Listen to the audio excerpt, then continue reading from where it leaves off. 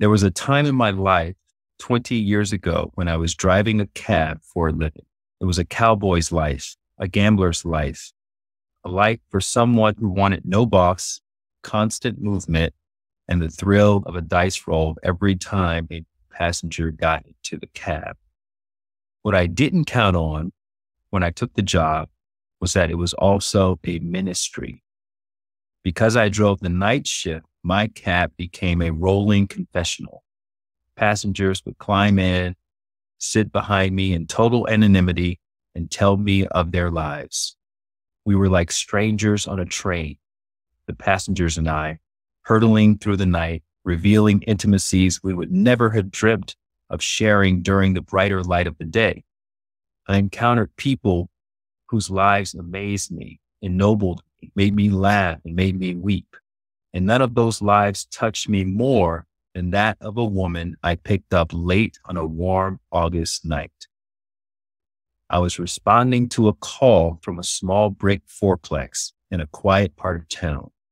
I assumed I was being sent to pick up some partiers or someone who had just had a fight with a lover or someone going off to an early shift at some factory for the industrial part of town. When I arrived at the address, the building was dark except for a single light in the ground floor window. Under these circumstances, many drivers would just honk once or twice, wait a short minute, then drive away. Too many bad possibilities awaited a driver who went up to a darkened building at 2:30 in the morning. But I had seen too many people trapped in a life of poverty who depended on the cab as their only means of transportation.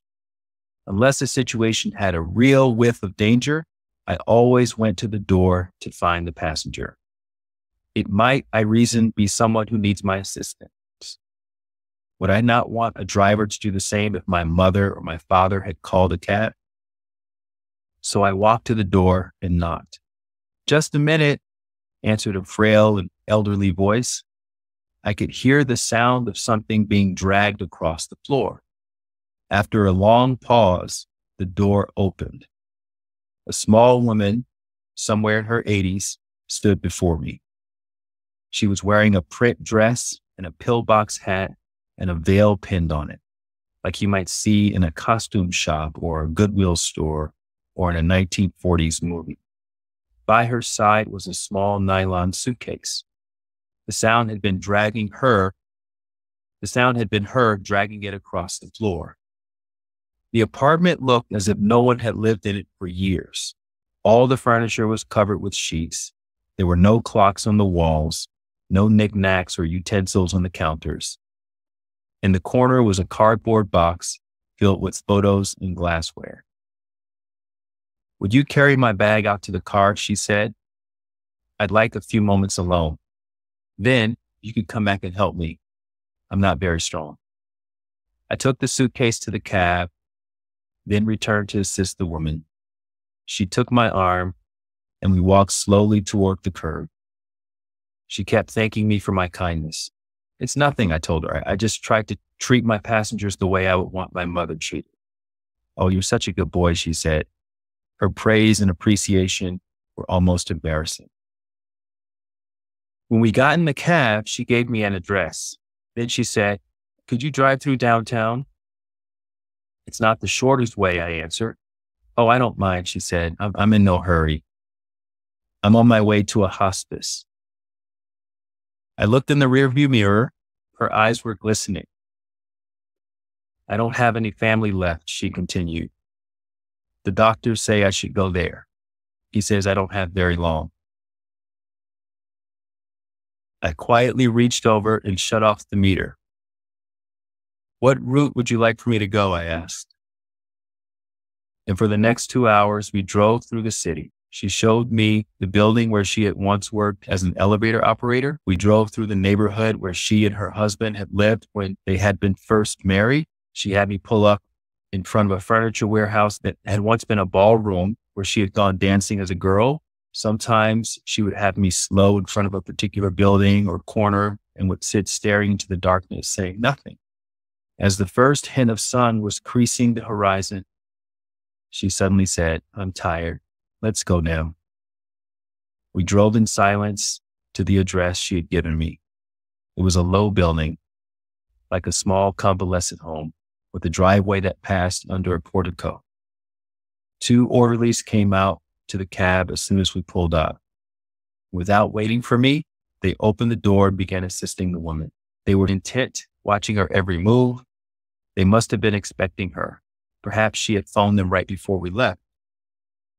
I opened the trunk and took the small suitcase up to the door.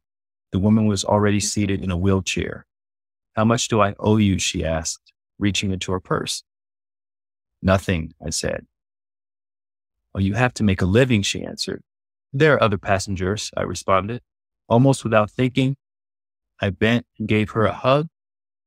She held on to me tightly. "You gave an old woman a little moment of joy," she said. "Thank you." There was nothing more to say. I squeezed her hand once, then walked out into the dim morning light. Behind me, I could hear the door shut. It was the sound of the closing of a life. I did not pick up any more passengers that shift.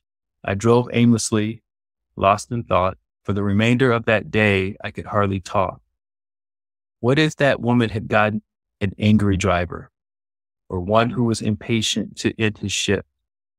What if I had refused to take the run, or had honked once then driven away? What if I had been in a foul mood and had refused to engage the woman in conversation? How many other moments like that had I missed or failed to grasp? We are so conditioned to think that our lives revolve around great moments, but great moments often catch us unaware. When that woman hugged me and said that I brought her a moment of joy, it was possible to believe that I had been placed on earth for the sole purpose of providing her with her last ride. I do not think I've ever done anything in my life that was any more important. If you like that video, you're going to love the next one. Click this thumbnail right here, and I'll see you over there.